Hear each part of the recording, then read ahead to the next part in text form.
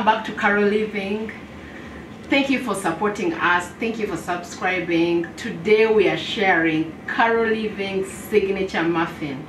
Every time I have posted muffins on Facebook, everybody's like it just catches fire. It's like it's that thing, that it's that sweetness that everyone needs. And we also have to remember it's holiday season. The children are back home, holiday makers are back home, and they need some healthy snacks to like munch at with all the time they'll have to play and just get hungry. You know what I'm talking about, parents.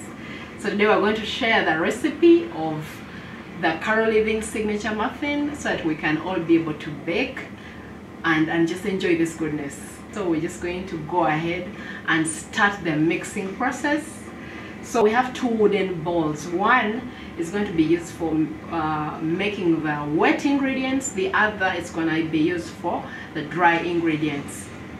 So in one big bowl, you choose the big one because you know that eventually the dry ingredients will be transferred to that bowl. So the bigger bowl, you start with your wet ingredients. So you get 4 ripe bananas. I insist that bananas have to be really ripe, like a little more ripe, because if they are not so ripe, it's very hard to mash them, and they can't like get lost in the muffin when it bakes. So they have to be really ripe. You notice that they have a bit of spotting. That is intentional. So 4 ripe bananas, mash them with a fork. Yeah, mash them with a fork. You can use a whisk if you have one, but a fork is just good. And after mashing, don't over mash, just mash like through, one round through, and then you add the melted butter as per the ingredients. You add the melted butter, then you add the sugar, you add the 2 eggs, you add the 4 tablespoons of vegetable oil. You can use any healthy vegetable oil. 4 tablespoons are sufficient. It normally will give it like a soft, fluffy, and like really tender. The oil gives it a tenderness that is really nice. So vegetable oil is key for that. And then also you add the water. Yeah, I insist also the water is good to like increase its tenderness. And in this case, we're just using about half a cup of water, as you notice.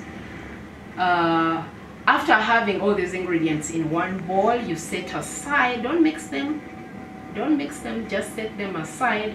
And then in the other bowl, we mix our dry ingredients. And our dry ingredients, we basically mix the flour, which is basically 1 cup and 3/4 of baking flour, in one bowl. And then we add 1 tablespoonful of baking powder, and then 1 teaspoonful of baking powder, and 1 teaspoonful of baking soda. I like to use this mix. There are many people who would prefer maybe one of maybe the 2 teaspoons of either, but for me I like the mix. The baking soda, like, it helps it to like puff up, but also the powder helps it to give the aeration required for the batter. So you mix those 2 dry ingredients. You add a half a teaspoon of salt as well. Then you add some spicing, of course the cinnamon, half a teaspoon. I'm choosing a cinnamon. I'm choosing also soya kawa. I'm also choosing a bit of the soya kawa, and then the cocoa powder. The cocoa powder is unsweetened. Just make sure you get the unsweetened one, because it's versatile. You can use in different ingredients without having to worry so much about the sweetened one. So after adding those, you whisk them through and through in the dry bowl when you feel like it's mixed well, and then you pour them incrementally, little by little, in the wet ingredients and start whisking. Little as you whisk, it helps it to really like mix well. So you whisk for some time, like possibly 2 minutes really. For many cake related batters, you don't need to over mix, otherwise you can get like the gluten out and then it will just become mushy. So it doesn't require over mixing. 2 minutes of constant mixing and just ensuring you turn around the batter and just the sides in and mix through it. 2 minutes should be good, as long as you're mixing constantly. 2 minutes should do. And so after whisking that ingredient, the batter is ready. You'll notice it may be a bit lumpy. It has a bit of lumps like the bananas, but it's okay. It's part of the goodness.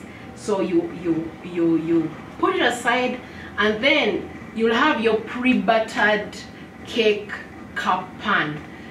I did this earlier such that because it takes forever, but basically you just get the cake pan. Before you add anything, it's dried out.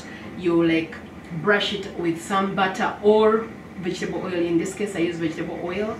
And then also you put the pepper cups, and then in the pepper cups you brush the vegetable oil as well. So for us today, our cake pan is ready with its liners, the paper liners, and we're ready to just transfer in the cake batter. So we just kind of scoop 2-level, I'm using a soup spoon, so 2-level soup spoon in each of those cups, and it's like at about 2/3 full.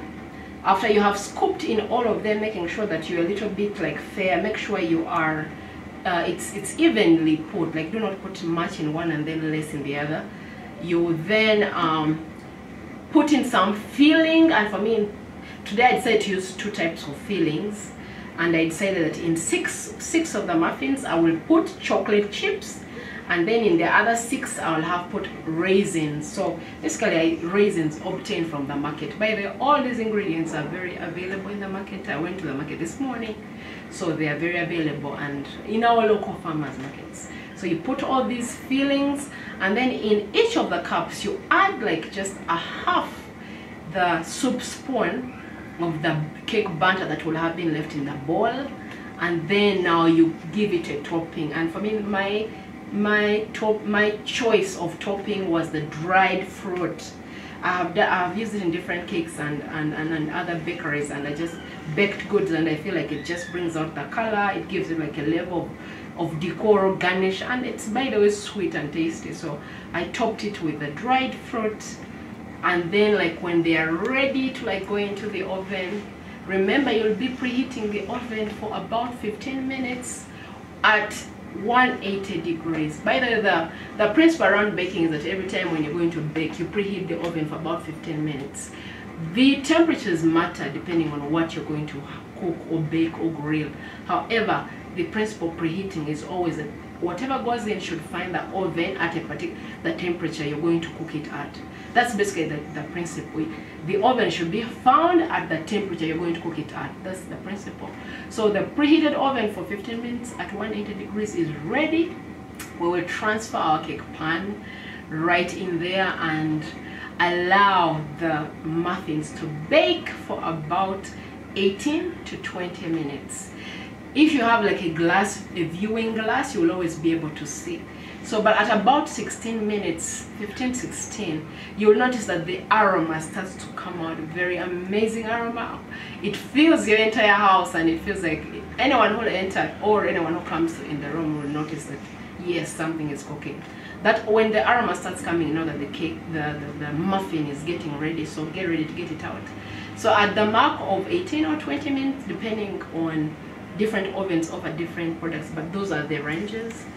You remove the muffins and they will be ready. They'll be tender, they'll be perfectly brown, not burnt, not whitey, just perfectly brown, like a light brown color. And of course here, because I didn't put so much of the cocoa powder, it's just maintained at a light brown color. I bring them out, they look amazing, they look yummy.